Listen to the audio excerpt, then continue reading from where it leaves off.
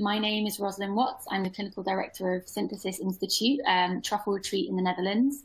And I'm going to be talking today about psychedelics and nature codes.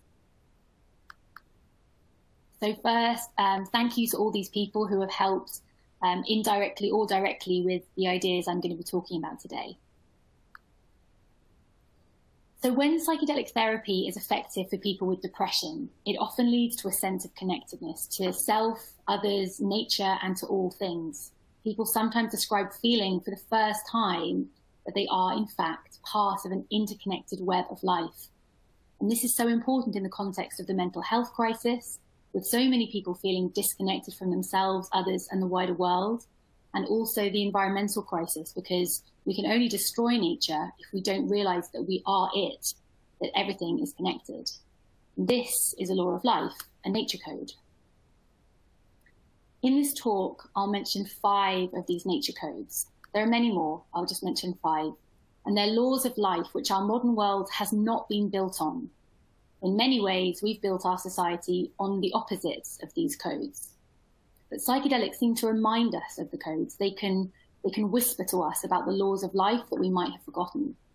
And I think that in order for us to navigate the process of deep adaptations that us humans will need to face in the coming years, and for us to hold the suffering of each other with compassion, especially those who suffer from mental illness on top of the challenges that humanity is facing, we will need to align our society more with these nature codes. But I won't speak to that in this talk. Here I'm focusing on the relevance of nature codes to psychedelic therapy. Because I think that if we build this psychedelic renaissance in line with the codes, it offers great potential. But if we build it counter to the codes, it could be negative. So psychedelics have been defined as many different things with many different narratives over the years. But what are they at their core, away from the spin and the different agendas? I think psychedelics are agents of connection because they connect you to your inner and outer landscapes. They plug you in to where you are emotionally and geographically, your setting. All the features of the setting affect the experience profoundly. So in this way, psychedelics are not like other drugs. They do not have any reliable mechanism of action that stays stable across different contexts. If used in a therapeutic container, they can be therapeutic. They can connect you to your deepest pain and your deepest love. And if you use them to learn more about how to make money, they can do that too. And if you use them in a cult to give you more power, they can do that too. And if you use them in a forest to connect to nature, they can do that. Not always, these experiences are unpredictable, but I'd say that the most reliable, consistent action of psychedelics is that they are connectors. They connect you to your intention. This reflection has come from my previous role leading the psilocybin for depression randomized control trial at Imperial College London that's just been published, and also from my current role at Synthesis Institute, which is a truffle retreat based in the Netherlands. In the psilocybin for depression trials at Imperial, spanning a period of 5 years, we realized that for people with severe, long-standing depression, 1 or 2 psilocybin sessions tends to lead to a few amazing weeks or months feeling connected to themselves, others, the world around them, and then the depression tends to return. The film Magic Medicine that was shown the first psilocybin for depression study at Imperial College shows that process really well. It follows 3 of the participants. John, you can see in this picture on the left, and then Andy as well.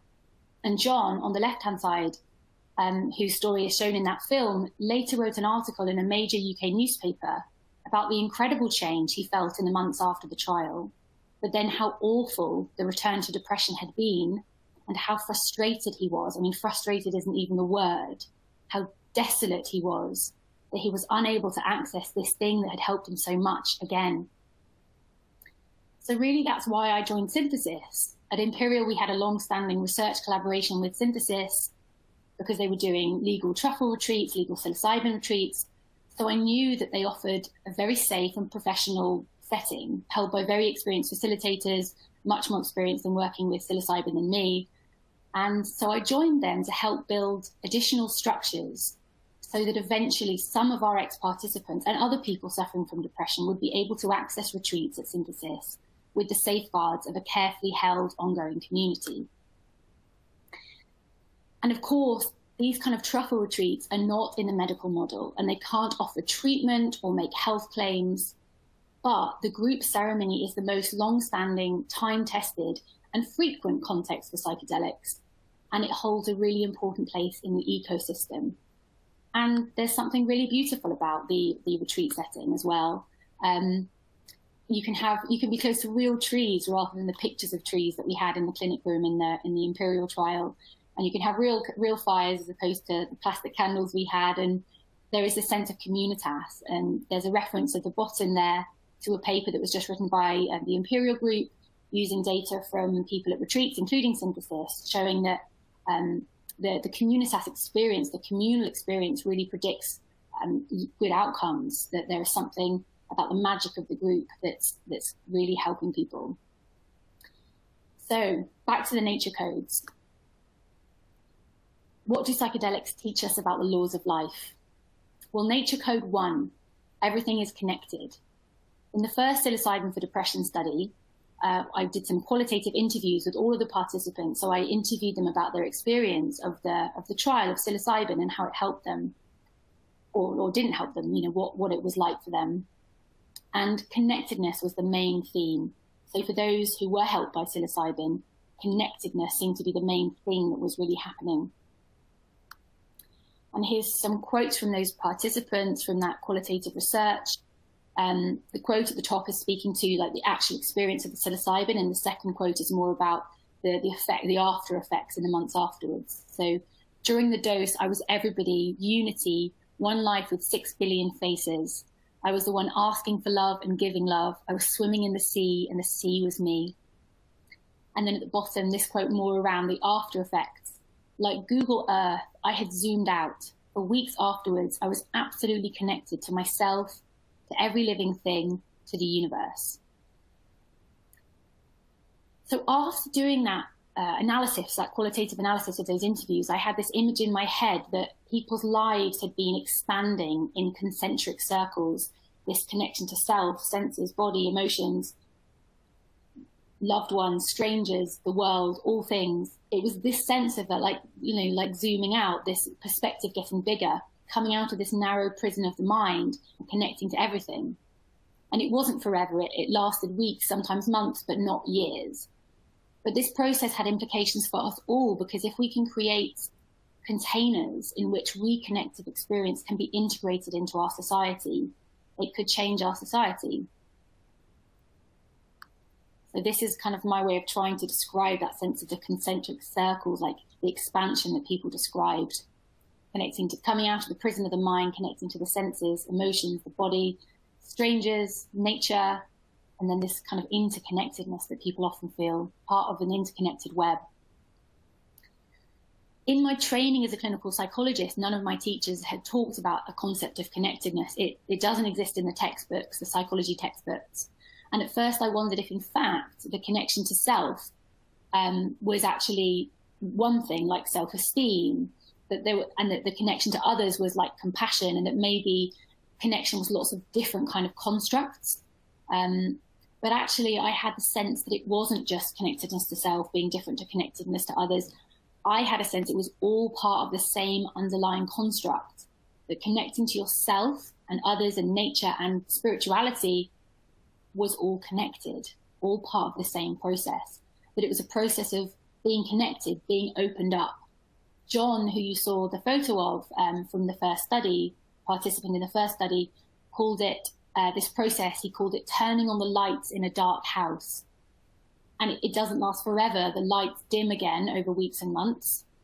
But it seemed like a fundamental state change, because with the lights on, you can connect to everything around you. You can see things and you can experience greater connectedness, general connectedness. So I developed a measure to measure this thing that we were witnessing in the first trial and the second trial, and to see if data would support one underlying construct, that connectedness increases after psychedelics, generally across the board, so it increases on all these different domains and includes this sense of interconnectedness. So we validated the measure by including it in a very large survey study of people having psychedelic experiences on retreats. Many of those were at Synthesis.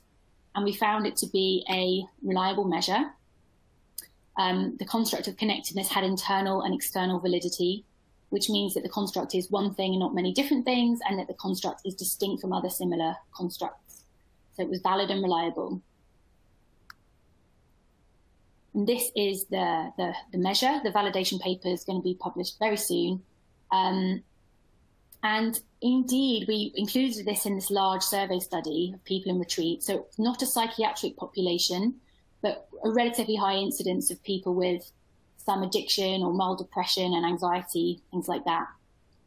We found from that large survey that if people experience one type of connectedness increasing after a psychedelic retreat, they tended to experience all types. So there was this evidence for this general connectedness of self, others, and world all increasing. So what we were looking at was a kind of general connectedness. And in the wake of a retreat, scores on connecting to self, so I think connection, you can see all the different colors and the different domains there, connection to self and connection to others and connection to world were all going up and staying up. And this is a non-psychiatric population. You can see that the scores were staying up for a long time, up to not decreasing that much at the 6-month point. And also, we included this measure in the psilocybin for depression study that's just been published. So that was a randomized control trial comparing high-dose psilocybin to an SSRI. And on the main outcome measure of this study, which was depression ratings, psilocybin wasn't superior to SSRI. So there was no significant difference between the SSRI group and the high-dose psilocybin group. Both groups were really helped. And I think that might be because both groups, the SSRI group and the high-dose psilocybin group, both went through the therapeutic protocol. So it was lots of therapy sessions. So we weren't surprised that both groups were really helped by the intervention. But what was so interesting is what did differentiate between the two groups. So the SSRI group that had lots of therapy and the psilocybin group that had lots of therapy, what did differentiate them was their connectedness scores. Because both of the groups, their depression scores went down, and both groups' connectedness scores went up. But the psilocybin group had much higher, significantly higher scores on connectedness. So its connectedness is really differentiating these two groups. And you can see they're in that graph, time 1 and time 2. And the psilocybin group had much, much higher scores on the connectedness measure. So what they had more of was this, all of these items in the connectedness measure. The psilocybin group had more of this. And I think now the next step is to ask the question of whether these connectedness scores would increase even more if done in a group of people with depression in nature. And I think they would, rather than in a room with pictures of trees. I think doing it in a group in nature, I think those scores would go up even more. So psychedelics can make us more connected. They can align us with the earth code of connectedness. Psychedelics can wrench us out of our little individual prisons, and they can open us up to the everything. And I think this multi-dimensional general connectedness can be summarized using the metaphor of a tree.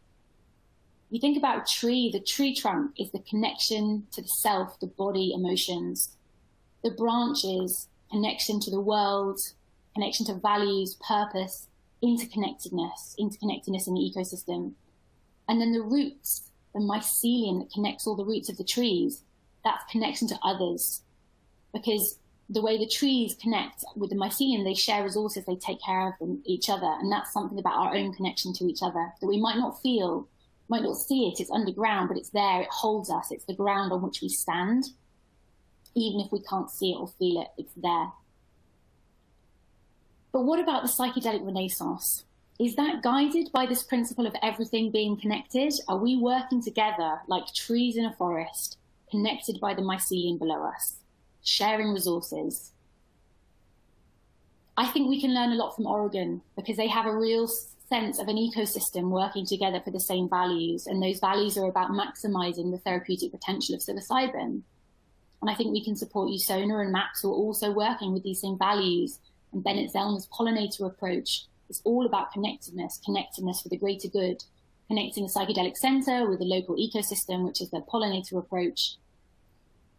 And I would like to see the creation of a platform for retreats to share outcome measures and for retreats to share adverse events data, just information about what they're experiencing and seeing.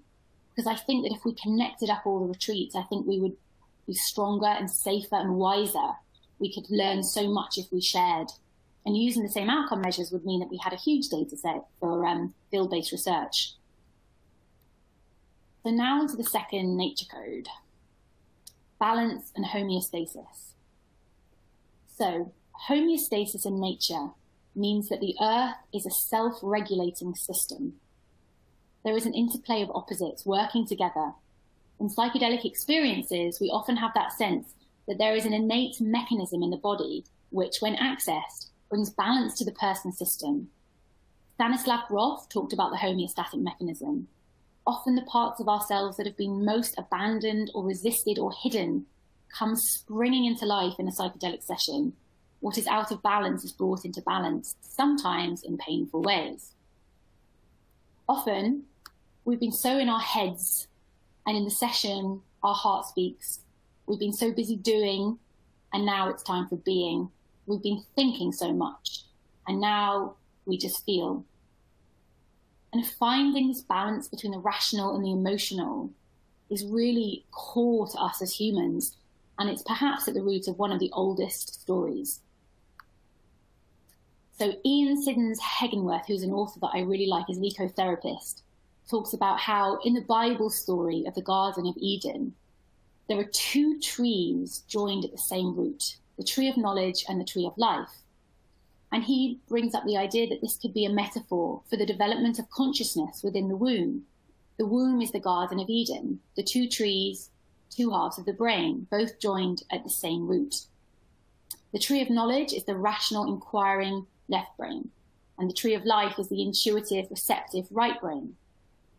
And the story tells us that innocence is lost when Adam and Eve eat from the tree of knowledge and the spiral of learning begins. So if the tree of knowledge is about doing, the tree of life is about being. Adam and Eve become too focused on doing, too hungry for advancement. But in nature, these two opposing forces are held in balance continually, the active principle and the passive principle. You could also call it the masculine and the feminine.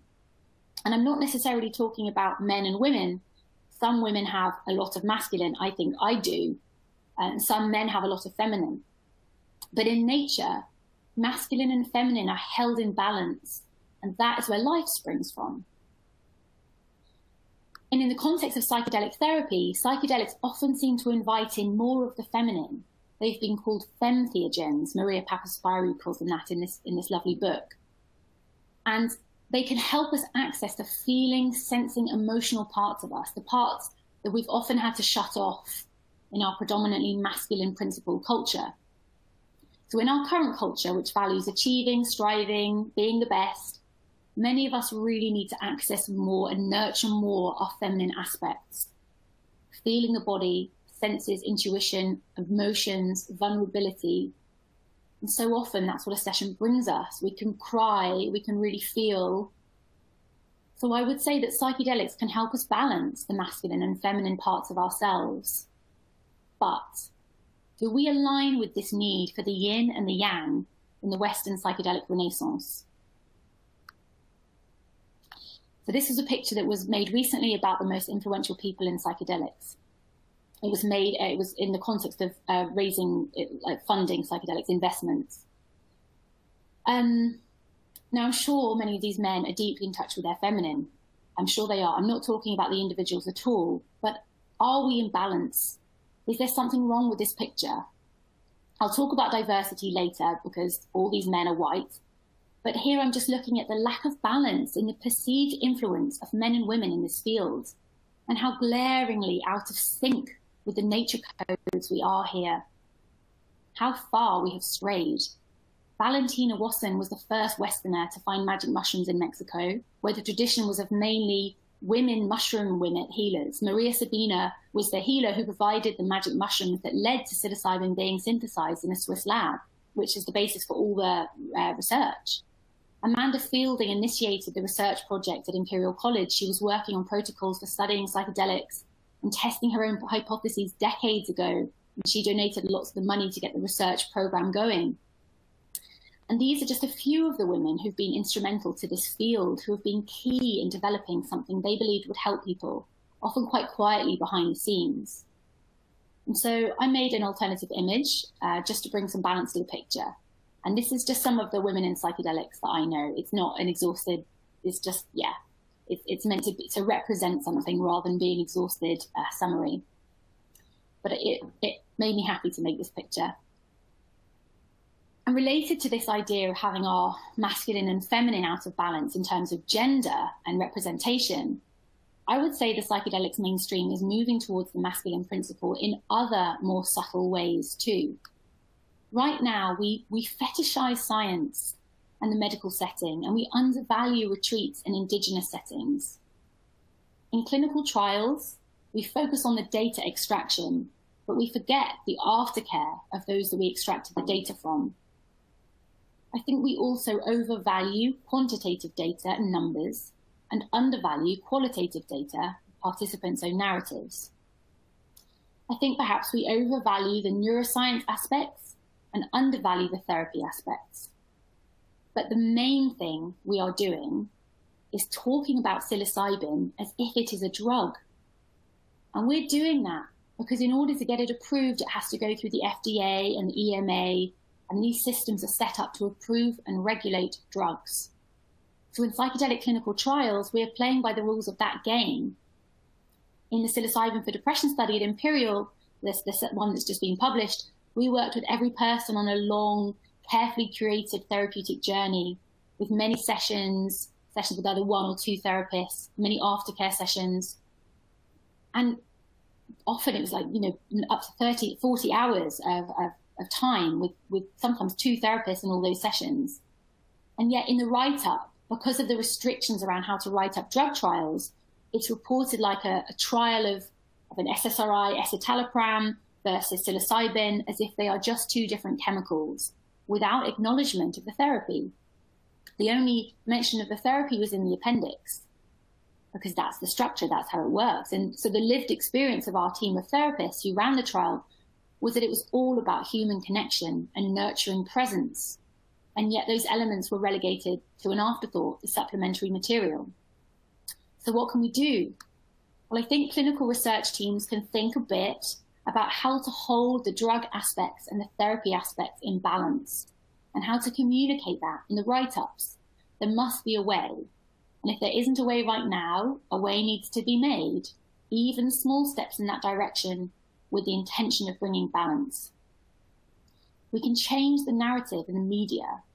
Research teams can inform journalists about the importance of the therapy, emphasize that it's not simply a brain reset. I mean, the idea of a brain reset that's so popular in the media is a bit ridiculous. If it was a brain reset, we'd have hundreds of thousands of people at music festivals suddenly cured of all their ills. We can also do more qualitative research. We can ask participants about their views more.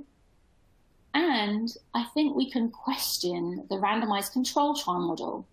Is this really the only way to prove that psychedelics work? And we can do field-based research on retreat and indigenous settings who are interested in being part of the research. And finally, I think we can give women in the field the recognition they deserve and more space to influence.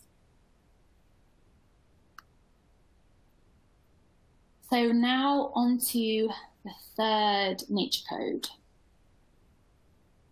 A cycle of light and dark rules all nature. Spring, summer, autumn, winter. Morning, afternoon, evening, night. In the UK, every November, trees lose their leaves and become compost for the seed that they will also drop soon. Cycles of decay and renewal are inherent in natural growth. Yet in our culture, we tend to avoid, deny, or repress the dark half of the cycle, the loss, the decay, the pain. And I think we lack the social structures needed to embrace pain and darkness in community with each other. There are lots of ways as a society we want to stay in constant summer, and our relationship with psychedelics reflects this. In our hunger for psilocybin to be a cure for depression, a brain reset, the old brain reset. But I want it to be a magic fix. I think we are avoiding two different types of darkness. One is when the trip is traumatic and people struggle to integrate it. So I've seen a fair bit of this, mainly in the psychedelic integration group in London that Michelle Baker-Jones and I set up about 4 years ago, when people were doing it alone, often inspired by the headlines. So they'd see the headlines about the reset and how it could cure depression, and they would, I guess, kind of self-medicate without any screening or preparation or guidance during the trip or support afterwards. They would take very high doses alone, and they had some really harrowing experiences that plagued them for a long time afterwards. And as psychedelics hit the mainstream, not yet legal, we will need to support and nurture grassroots integration networks and online networks for people to find each other and support each other and access expert input as well. And also, I think we need to have more balanced information to the public that foregrounds the possibility of these very dark, harrowing experiences so that people are less likely to be very gung-ho and take huge doses alone. I think we've swung after all the kind of the scare stories of the 60s and 70s. I think now we're going so far in the other direction that we want to show the positive side and the safety and the light and the sunshine. And we are, I think, avoiding a bit of the frightening nature that these experiences can be. And I think we maybe need to, look into that a bit. The other type of darkness we're avoiding is that the dominant narratives right now suggest that one psychedelic therapy experience can cure depression. In our trial, the endpoint was at 6 weeks. So 6 weeks after their psilocybin session, they finished. It was actually only 3 weeks after their second session. So they had a session, 3 weeks, then they had another session, and then 3 weeks. So only 3 weeks after their second session, that was the endpoint. That was when the final outcome measures were taken. So to use the season analogy of the 4 seasons, those measures to say how effective the trial had been were taken when people were in high summer, just 3 weeks afterwards. There are some studies where 1 or 2 sessions, psilocybin sessions, is enough for long-term remission of depression. But crucially, these studies are looking at depression secondary to a terminal illness diagnosis, which is a very different thing. And I think for most people with major depression, severe, long-standing chronic depression, I don't think that 1 or 2 sessions will lead to long-term change. I think those deep wounds will need ongoing excavation. And I think that rather than the narrative of the miracle cure or hopes for eternal sunshine, nature's narrative is much more accurate. Even the darkest night of the soul can be moved on from. After the very deepest winter comes spring. Hellish trips can be healed with the right people around you.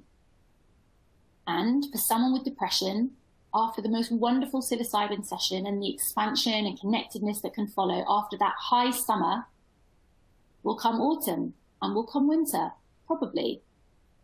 And in the psilocybin for depression studies, many people who had previously been in a winter that lasted years felt the kiss of the sun, and that's a beautiful thing. But we owe it to them to acknowledge that that sun probably won't last forever, and that rather than ignoring that the darkness returns and pretending it doesn't, I think we can build communities for embarking on the long journey in and through the cycles of light and dark, expansion and contraction, a pack of co-travelers who understand what each other are going through and help each other to keep going through the darkness, the light, to keep going through these cycles.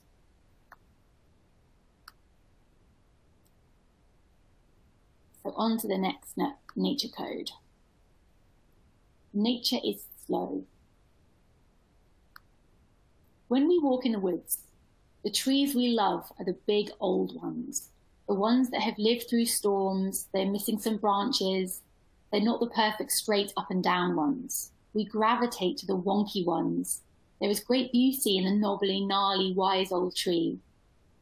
I think the way psychedelics can heal us is that in the right container, They can help us become a bit more like that tree that gradually, slowly over time, repeated sessions and lots of integration, we can slowly accept our wonky bits, sharp bits, the places we lost branches in the storms, accepting our imperfections as what makes us who we are, because faults and wounds that have been fully faced and integrated become character.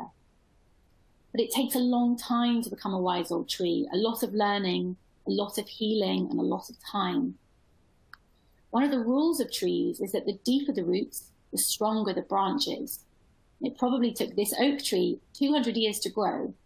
They gradually become home to a huge ecosystem of insects, fungi, animals, birds, and their wide branches sustain life. You contrast this to a eucalyptus tree plantation.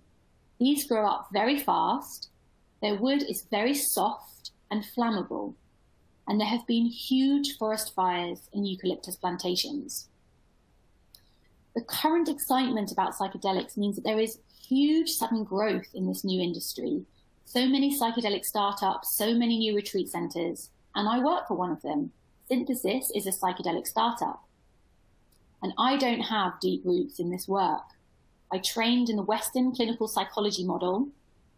I grew up in a culture which taught me nothing about psychedelics except that they were dangerous.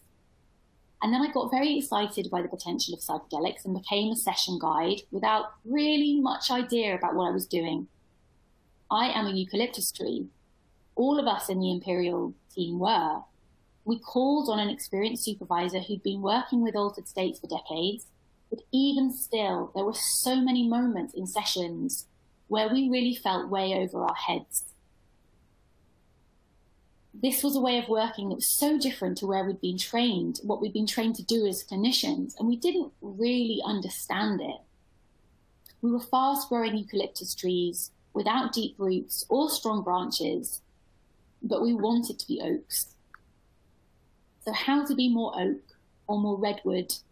Well, first to acknowledge the real ancient oaks and redwoods who have lived whole lives in communities which have carried the art of psychedelic healing, whose whole lives have been about apprenticeship to these medicines, who have developed careful, time-worn practices to maintain the safety and sanctity of the tradition, and have sat through thousands of ceremonies and have been taught by their elders and teachers about what to do in different situations and what different things might mean. And I'll come back to this point a bit later, but now back to this idea of how us newcomers can become more oak and less eucalyptus. We can seek apprenticeship and know that apprenticeship is slow. Deep roots and strong branches take time.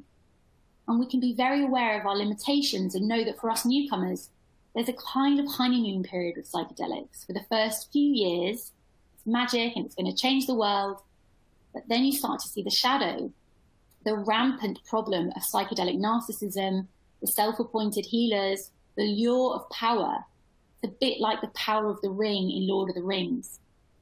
And that's all tinder for forest fires. To stand strong in the face of that, working with a level of consciousness that we have no long-standing tradition in understanding, and all the power problems that can come from working with these tools when you don't have a deep apprenticeship. I think we need to build really serious network structures for facilitators across clinical research, retreats, and Indigenous settings. Maybe an annual gathering where people who facilitate sessions or who are training to be facilitators can share stories and cases, or a monthly Zoom group where facilitators talk and learn from each other, maybe with experienced mentors offering their reflections too. In our practitioner training at Synthesis that we've just started, it's not just about teaching the students content, it's about supporting a community to become strongly bonded, embody these principles of ongoing apprenticeship together, to remind each other to be oaks, not eucalyptus, and to learn how to carry the ring without putting it on your own hand. There's a paper there at the bottom by a colleague, Chris Timmerman, all about psychedelic apprenticeship and how we can grow these deep roots. So I think that's the risk with us fast-growing startups and retreats, this the eucalyptus plantation that shoot up fast and are very flammable. But what about the other end of the spectrum? What about a plant that takes over the whole forest? Now the last nature code, diversity, and reciprocity. The rhododendron is a beautiful plant that was introduced to the UK by the Victorians because it's so pretty. The flowers are very impressive, but it became invasive. Rhododendrons will outcompete many native trees and shrubs and can harbour plant diseases. Nothing eats it. It doesn't contribute to the diversity. It actually undermines the diversity because as it grows and spreads, it shades out other plants and trees. And because nothing eats it, nothing is keeping its rampant growth in check. The rhododendron has destroyed habitats. It looks very pretty, but it's taken over, and whole colonies of plants and animals have disappeared where it has been introduced. And because it's so expensive to control, and because it physically prevents access, land has been abandoned. And rhododendron also coils the soil around it so nothing can grow afterwards for up to 7 years after it's gone. I think this is a metaphor for corporations entering the field and aggressive patenting strategies, which are the modus operandi of corporations because they have a legal obligation to maximize profits. And I think there are two main tragedies with the rhododendron scenario. The first tragedy is that it's in the diversity of an ecosystem that we find its resilience, health, and creativity. The psychedelic ecosystem needs lots of different species, biodiversity. We need the scientists and the doctors, but we also need the cardinal trees, the elders, the storytellers, the nurses, energy healers, musicians, politicians, lawyers, artists, chaplains, people that can make money and fund things. We need each person to stand on the little patch of earth that they have deep roots in, they have deep apprenticeship in, and offer that little patch to the whole, not to try to take it all over, not to think our perspective is the only way of knowing. We have the key with the permission. We have the most important lens and narrative. Biodiversity in nature is about cross-pollination, the magic that comes from difference, the richness that comes from all the different colours, the way nature is like an orchestra. And I've so loved working with the lead facilitators at Synthesis. So Dan is a psychedelic chaplain, Natasha is an energy healer, James is a psychotherapist. They're all so good at what they do, all different, all offering something really unique, but synthesizing together. And I think Oregon is an inspiration on how they are setting up 109 because they're really respecting diversity, honoring the many ways of knowing, and preventing medicalized monoculture. The other thing to say about diversity is that the mainstream representation of the psychedelic renaissance, as well as being very clinical, is very white. And at Synthesis, we're nearly all white, but we now have a diversity director who in our new hiring decisions will be suggesting BIPOC candidates. The second tragedy around a rhododendron takeover, it's not just that it wipes out the older trees, it's that it extracts from them first. That rich soil where the old trees stood, the rhododendron sucks that rich compost up to nourish itself. The old trees, the communities who've been working with plant medicines for many generations, or at least many decades, we have all extracted from them. We owe so much to those who passed on these traditions, kept them going, built safe containers and apprenticeship. The Western clinical model is based on the work of underground therapists, and their work is based on the work of indigenous healers. Mazatec healers carried this work safely through the Spanish Inquisition. They carried the flame. And I wonder how it must be for them to see psilocybin therapy patented, that they don't stand to share in any of the profits of their legacy. But even worse, they don't get to have a voice in that narrative. They don't get to say. To me, it's almost like they were the guardians of this precious child. They even called the mushrooms little children. And now, does it feel to them that after all those years of guardianship, the child is kind of adopted away and suddenly they have no say in how that child grows up? And we can say, oh, well, but you know, we're just doing it our way. They can do it their way. We're not stopping them. But I think as this statement from the Mazatec shows that it's not as simple as that. So I'll leave that for a moment to you to read.